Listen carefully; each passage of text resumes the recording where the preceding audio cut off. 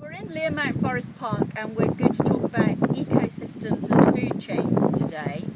And this is a lovely example of an ecosystem. It's a woodland habitat and it's full of trees like ash and oak and beech and rowan and lots of different trees, sycamore over here.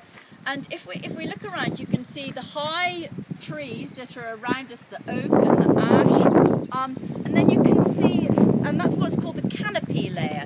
Big tall trees, they provide the canopy, okay, of the woodland or forest. And then you have a smaller shrub layer.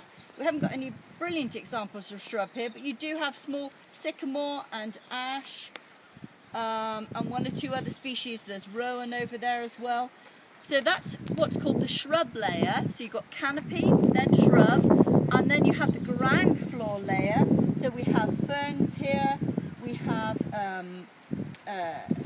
bramble, we've got lesser celandine, we've got bluebells, we've got white stitchwood over there. So that's what's called the ground floor layer. So you've got canopy, shrub, ground floor layer, and they provide a habitat and a food source for invertebrates, so creepy crawlies like caterpillars, butterflies, ladybirds, mayflies in the river here behind us, and they provide different habitats for different invertebrates. So together they provide a lovely